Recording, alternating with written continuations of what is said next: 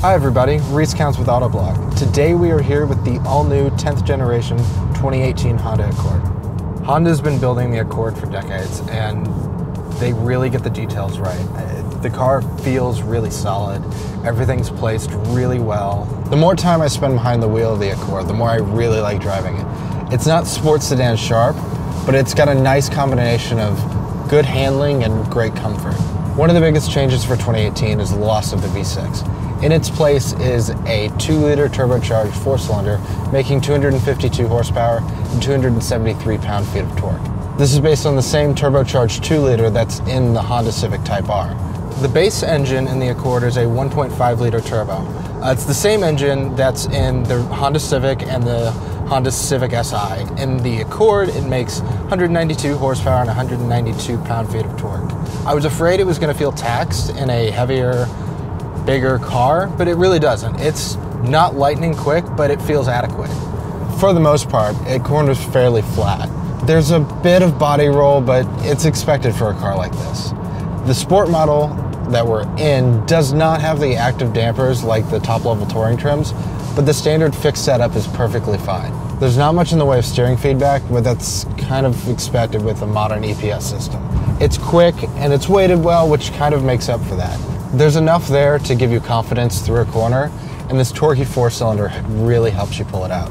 I think something like the Mazda 6 handles a little better and maybe a little more dynamically engaging, but the engine in that car is gutless, and the 6-speed and all this torque, it's a lot of fun.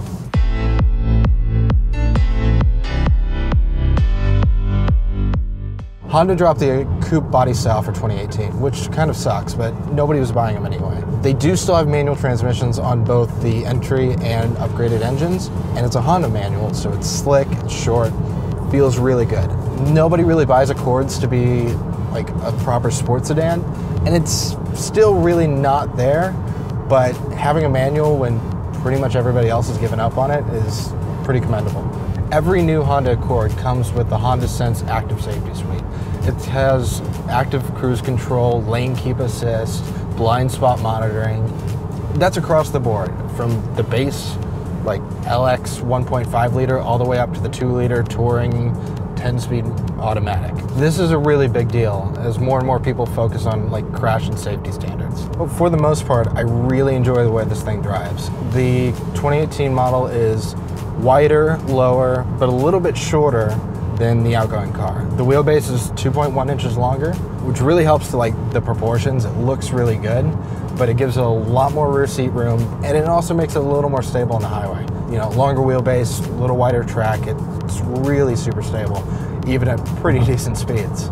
The top-level touring trim on both the 1.5 and 2-liter models comes with a new adaptive damper system. This sport model doesn't have it, but it still rides pretty well. It's a little firm, and I think with a smaller wheel, it would be a lot better, but it's not terrible. Even over broken pavement, it handles the secondary motions really well, and I've got really no complaints about the ride.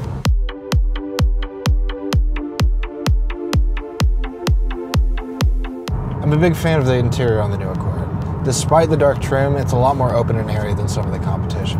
Everything looks and feels really nice from the driver's seat. The heads-up display has tons of customization options. The digital instrument cluster is super crisp, and the steering wheel feels really, really nice in your hands, with tons of controls and really nice feeling buttons. Like the rest of the 2018 Honda Accord, the steering rack is all new. It's not the best system I've ever used in a midsize sedan, but it's still pretty good. I like the weight, I like the size of the wheel, I like the shape of the wheel. Feedback is middling, but you know, it's a modern EPS system, so you get what you get. The new infotainment system is better than any of Honda's previous efforts. They've reintroduced dedicated hard buttons and knobs for most of the controls.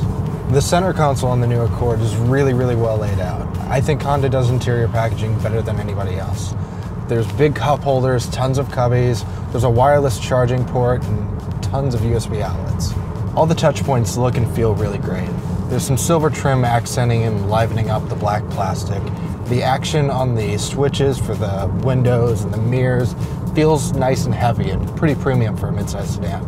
The new power seats have a lot more adjustability than the outgoing model. I wish they had a bit more thigh support, but the bolstering is nice and comfortable without feeling squeezed. I'm 6 foot with long legs, and the extra wheelbase means I can sit behind myself pretty easily.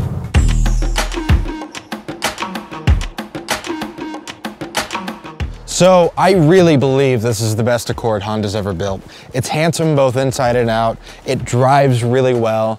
Yes, the lack of naturally aspirated engines means you lose some of that traditional Honda character, but the 2 turbocharged 4-cylinders are no penalty.